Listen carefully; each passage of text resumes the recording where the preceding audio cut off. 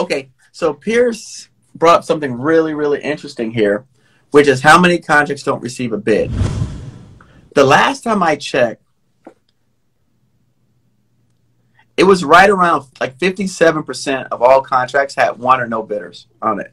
So it was somewhere around 57% of all the contracts. So when you're looking at all of these things and you think like so many people are bidding opportunities, bidding contracts, that's not the case, right? Just because there's a lot of opportunities doesn't mean people are actually responding to them. My very first contract that I was awarded with the help of the Department of Interior was a opportunity that I reached out to a small business person, the Ostabu, and I gave him my capability statement. Always be prepared. That's the first thing. Always be prepared. I reached out to an Ostabu, gave him my capability statement, and she says, hey, I have a project right now on, it was FedBiz Ops at the time. She says on FedBiz Ops, and this was like 2 years ago.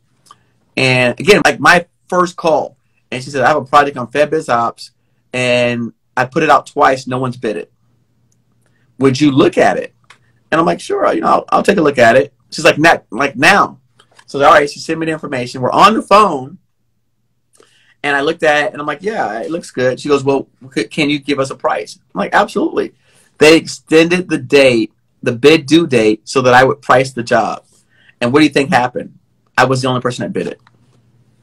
But imagine, how do you, like, it's almost impossible to have that kind of information available unless you are calling and speaking to people in the offices, letting them know who you are and what you do. They can't give you those opportunities.